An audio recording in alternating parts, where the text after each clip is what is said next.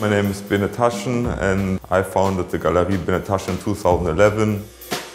And we are specialized on documentary photography. Some people call it street photography. Currently there's an exhibition from Jamal Shabazz. He's a New York-based photographer and he also lives in New York. And we are showing works from his metro works from the last 40 years.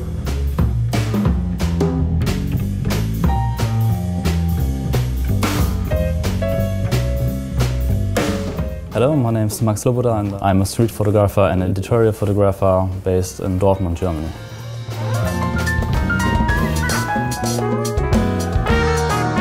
It's not staged, it's not edited with Photoshop later, it's straight out of the camera. Don't be afraid of your own fear, just go for it. If you think it's a good picture, take it. Street photography, it's a language, so people to whom you address it have to be able to read it.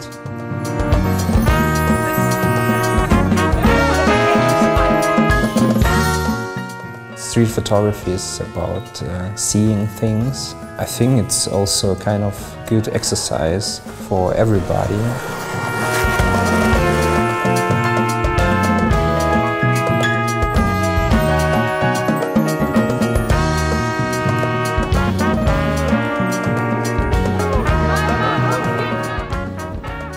We love street photography because it's a way how you can bring humor and irony into the everyday life.